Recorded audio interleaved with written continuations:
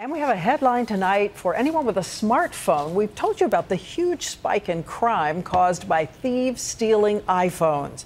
Last year, 1.6 million Americans had their smartphones stolen.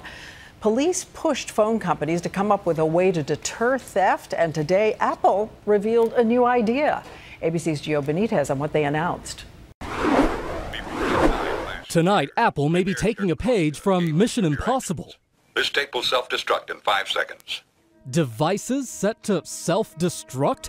Perhaps not physically, but at the company's big unveiling this afternoon, a solution that law enforcement has been begging for, a so-called kill switch that could turn a stolen iPhone into a useless box. It could be the strongest weapon yet to combat the recent wave of iPhone thefts.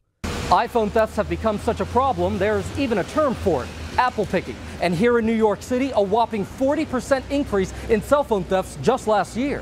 Just take a look at this dramatic surveillance video from a New York subway in March. Police say this man turned to violence just to steal a cell phone. And this woman knocked over and punched for her phone, speaking with our Lindsay Davis. The guy just snatched the phone out of my hand and kept running. Apple's new software works with the phone's current software called Find My iPhone, which helps you track a lost phone. Now, with activation lock, if a thief tries to turn off Find My iPhone, or if they even wipe the device entirely, they will not be able to reactivate it. The government has actually been calling on tech companies to address the issue of smartphone theft. The idea that, sure, you can track your phone, but when someone steals that phone, the robber or the thief can wipe it clean and start using it. Here, Apple's come up with a feature that won't allow that to happen. Now all eyes are on other phone makers to see if they'll follow Apple's lead.